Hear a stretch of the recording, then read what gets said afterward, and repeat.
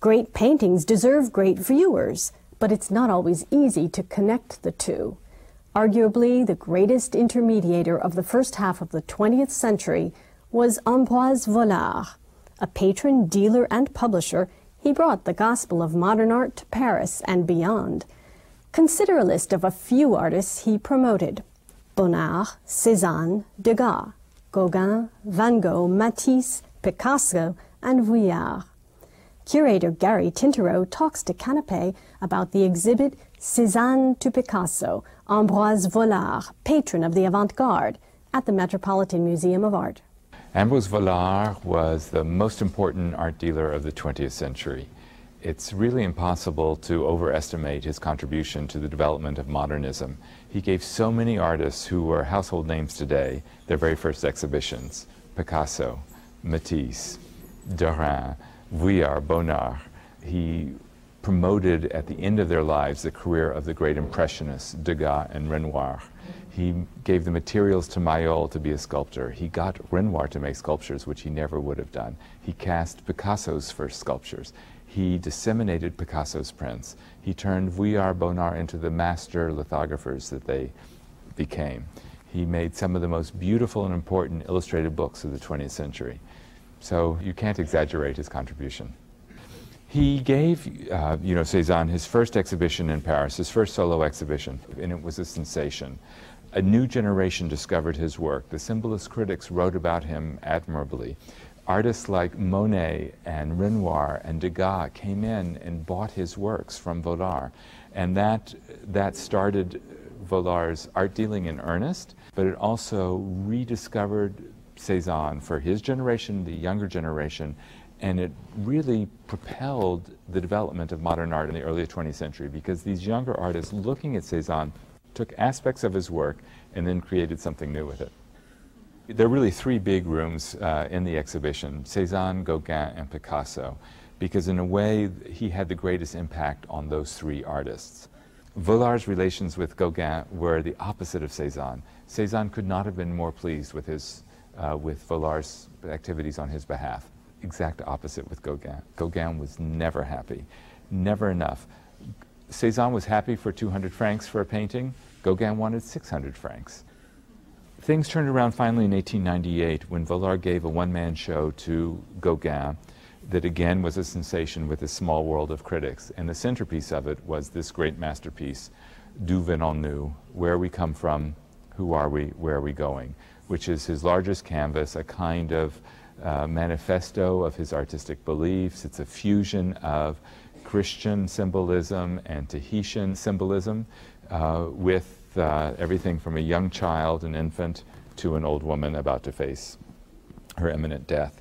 And Gauguin worked so hard on this painting, and it was a culmination of so many thoughts and desires, ambitions on his part, that he thought he was going to commit suicide after he created this work.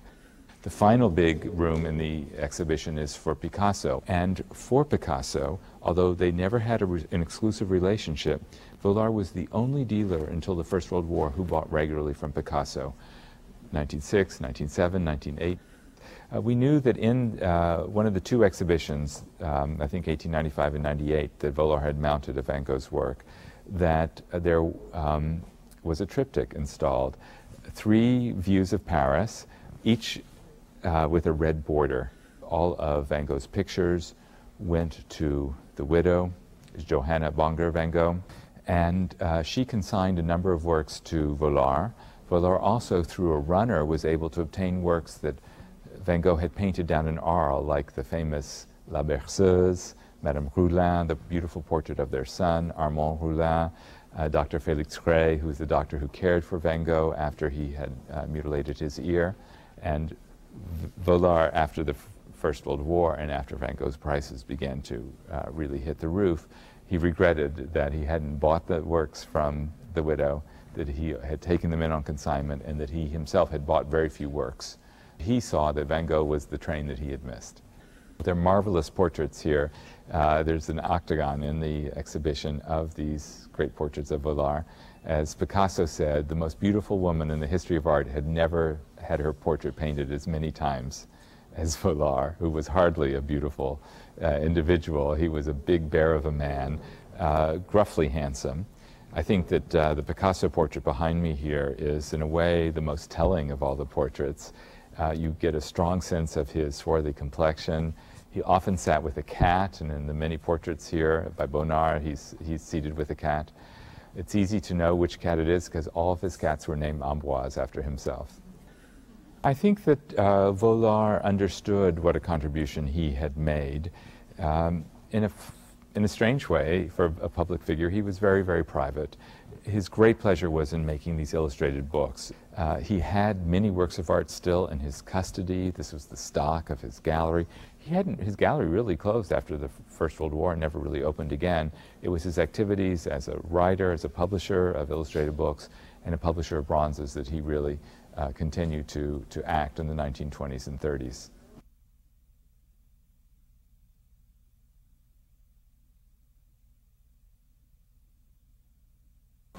Let them eat cake.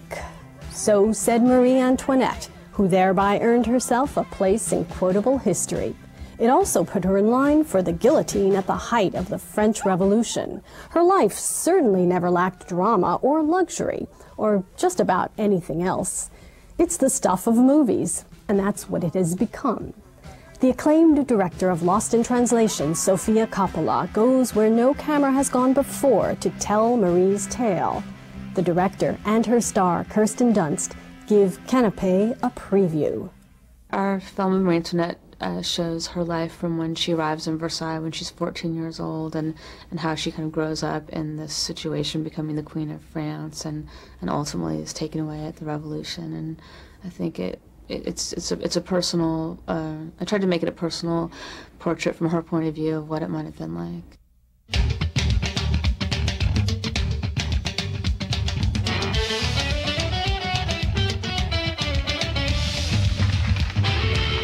This particular version of Marie Antoinette, candy is a good way to describe it. Sexy candy.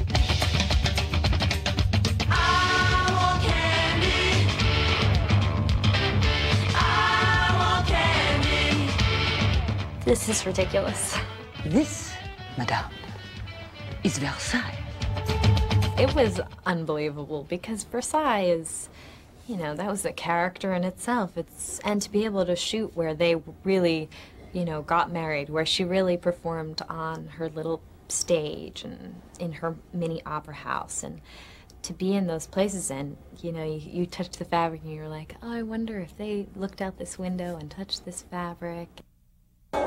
Simple and cheesy, but it seems that there's no way on her. She leans her eyes on me, try to dance like Travolta.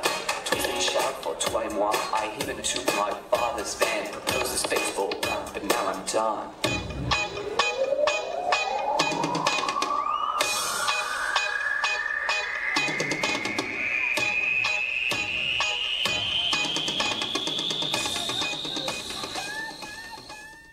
I read different things, but I decided to base my script from Antonia Fraser's biography, but there was so much in the book. I used it as a starting place, and then I tried to imagine what it might have been like and what they might have talked about based on what I read from her research. And then also there were books by different people of the court of that time. And there were letters from Marie Antoinette to her mother describing her daily life at Marie Antoinette, and she spoke about how she wakes up before the whole world every morning, and the whole court comes and watches her to wash her face, and then she goes to Mass, and it sounded like this routine so we tried to show that in the film with these montages. We're making a movie about Marie Antoinette, so I thought we needed lots of silk and macaroons, and I asked Milena to make the whole palette of the film. I wanted to be in the macaroon colors for the young part of her life, and when I visited the real private apartments of Marie Antoinette, they had the fabrics that she liked, which were turquoise and pink, and I thought to make the film from her point of view and have it feel very, hopefully, vital and fresh, and not looking at history from a distance. A lot of times you see the clothes or the paintings over the years have faded, and we wanted to not look from a distance, but go back and have something that was fresh in this young girl and in that palette.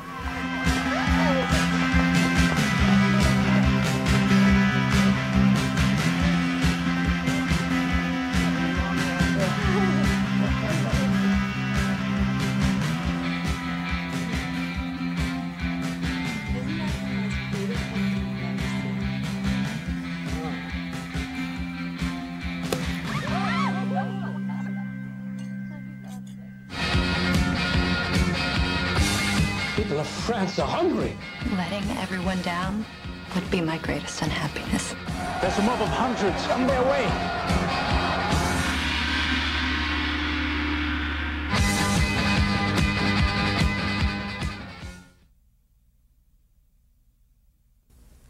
Lance Armstrong put the Tour de France on the American map. His accomplishments opened a door to the world of competitive bicycle racing. But all of this is no surprise to the French, for whom the race has been an annual event since 1903. Indeed, in his new book, Tour de France, A Cultural History, Christopher S. Thompson examines how the race mirrors the many changes in 20th century France. Canape signs up for a tour with the author. I was interested in exploring this French institution as a way of understanding a whole range of stories the French have told to themselves over the last century about their 20th century experience. The itinerary of the Tour de France reflected all of French diversity, all the different regions, the different accents, the different dishes that were from each town and city, the different traditions, the different dialects, that all this rich diversity of France was still French. It was something to be celebrated as a factor in the unity of the French people. That was the take of the organizing newspaper, which was a sports daily called L'Auto. As the race went through region after region, L'Auto conveyed the basic stereotypes of the Breton as very religious and stubborn, of the French of the Midi of southern France, very exuberant and noisy and joyful. A whole range of images that kind of reinforced stereotypes that the French were already forming about different populations within their borders. All the racers, or almost all the racers, after the first few years of the race, came from the working poor, usually the urban working class in Paris, but also some of the other larger cities of France. The racers were behaving in ways that offended middle-class spectators in the cities and towns through which the race traveled. They were urinating on the side of the road in front of bourgeois women. They were stealing drinks and food from cafe tables as they raced by. They were beating up on each other. They were swearing at race officials. They were conducting themselves in a very unrespectable way. And as a result, to respond to this criticism, the organizing newspaper created this image of the Tour de France racers as what they called ouvriers de la pédale, pedal workers, and presented them as model laborers, that they represented both the great artisanal tradition of French guilds, as well as very disciplined modern factory workers. Commentators have described, since its very first running in 1903, have described the Tour de France as an inhuman event, and even many of the racers themselves over the decades have used that word, that superhuman efforts were required of human beings, and that's what rendered the Tour de France inhuman. And it is true that, particularly in the early decades of the race, they were cycling over terrible roads. The stages were much longer. They didn't have the benefit of the support staff that the modern racers would have, particularly after World War II. What's very interesting about this sort of what I call the cult of suffering and survival, this emphasis on the attrition rate as being a kind of marker of how great a sporting event the Tour de France is that it's not just something that goes back to pre-World War II days.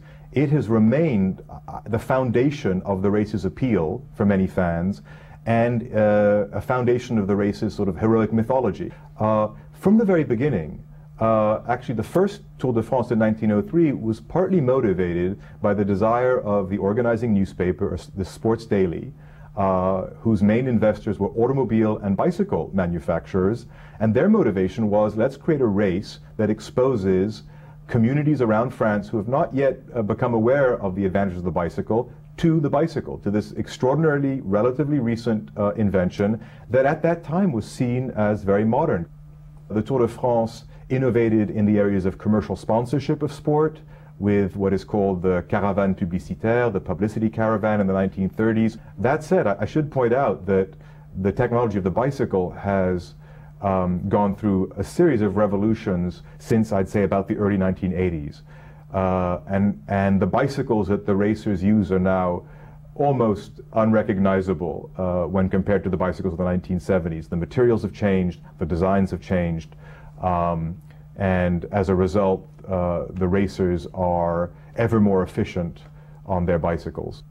The greatest challenge facing the Tour de France and cycling in general, and in fact sport in general, is doping today.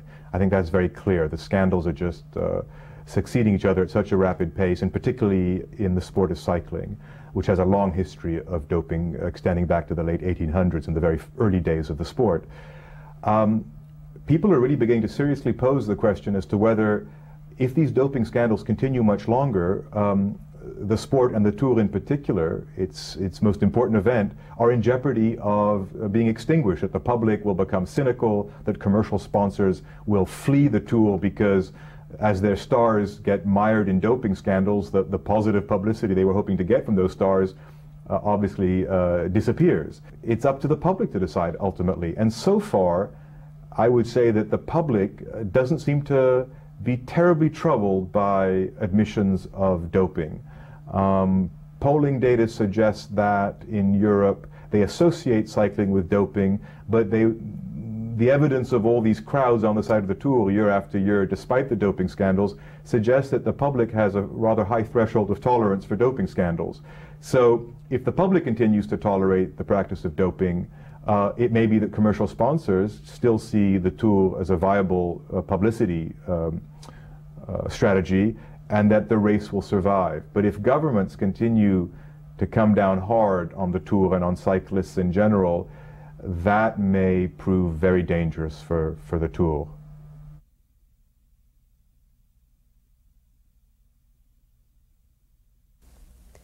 Bilingual authors bring a special accent to their fictional worlds.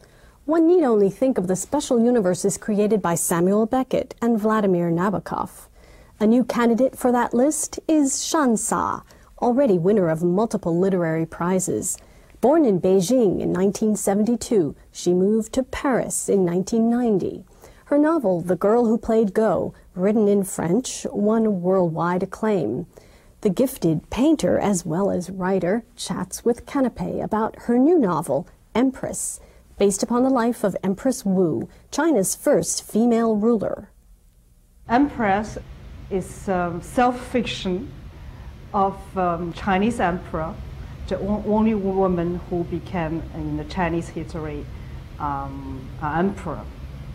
So, as a female ruler of the most important empire under the heaven, she left her village when she was 13 years old, and she discovered the Forbidden City, and which is totally different. It's a huge and rich and gold glittering village. And I discovered Paris when I was 17 years old. So I think we have this similar life. We have this inner passion, the will. We're willful women. And we want to express ourselves. We want to be accepted by a foreign world, and we want to change our life into a destiny. So she came to me and told me her life, and I shared with her her lovers, her hate and her passions, her sadness and her joys. And also she guided me to the other level that I have never attended. It took me 4 years to write the book. Everybody shared in China the same documentary. That means nothing, because her memory has been erased by man's dominations, and the historians change her stories. So I can, with that confirmation, I allowed myself to build her life with my imagination. With my life, I felt that in love her envelope, her story, with my past and my love stories. When I wrote my first novel, when I finished that, I showed my first novel to my French friends, and they all laughed because it was totally strange. It was not understandable. You know, our language is so noble, is so difficult, so elegant, it's impossible to write in French. And that is the word, impossible. I love impossible thing. That trained me to be very precise and to be very imaginative in my writing. And in painting too, when I started to paint, I used the Chinese traditional way. And so I realized that oil painting is a new performance and also a new discovery of myself. Who am I? Where I come from, and where I'm going. So I continue in this way, and I enjoy a lot to be capable to transform, discover myself at the age of 30.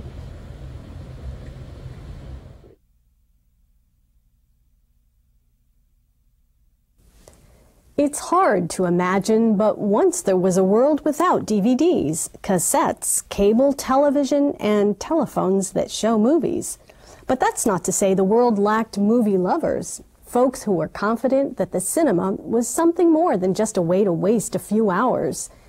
One of the great institutions to grow out of that cinephilia is the Cinémathèque Française, now housed in a beautiful Frank Gehry designed building in Paris. Director of the Cinémathèque, Serge Dubiana, seats Canape for a matinee performance. La Cinémathèque française a été fondée par Henri Langlois en 1936. Donc cette année, nous fêtons le 70e anniversaire de la Cinémathèque. Et la Cinémathèque française est née en même temps, pratiquement, que la Cinémathèque du MoMA à New York, Museum of Modern Art.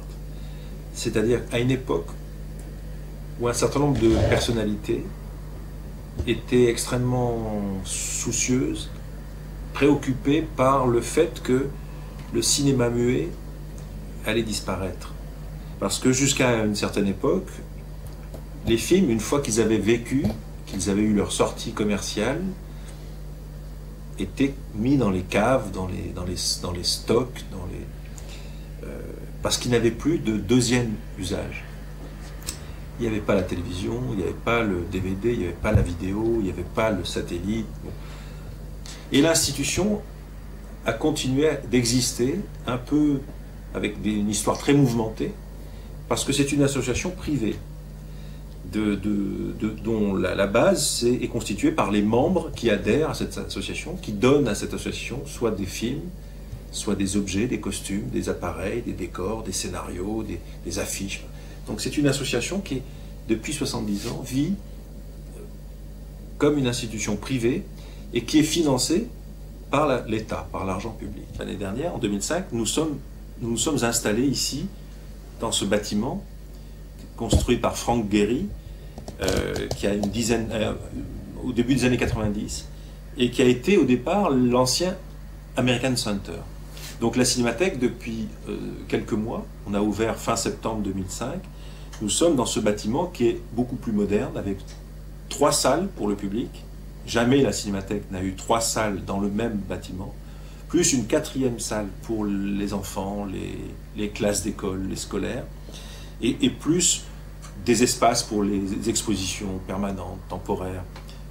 Donc on a vraiment, pour la première fois dans l'histoire de la Cinémathèque, un lieu plus propice, plus permettant de développer plus d'activités. Langlois a toujours pensé, et ça c'est un élément très important, que il ne fallait pas sauvegarder il ne fallait sauvegarder les films qu'en les montrant au public. Donc il faut à la fois protéger et montrer.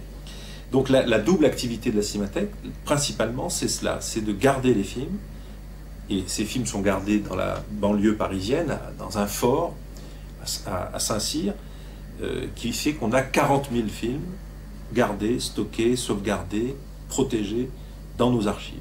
Mais l'activité essentielle, c'est de programmer des films, donc d'avoir une programmation, de raconter l'histoire du cinéma à travers les auteurs, les producteurs, les pays, etc.